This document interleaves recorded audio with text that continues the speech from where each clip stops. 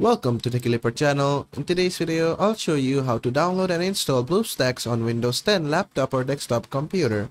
At first, go ahead and open up your browser. Then on Google, search for download BlueStacks. Then just open up the first link. Then from here, click on download BlueStacks 10. And just wait for the installer to be downloaded. After it has been downloaded, click on open file. Then just click on install. Click on I agree. Then just wait, it will download and install itself.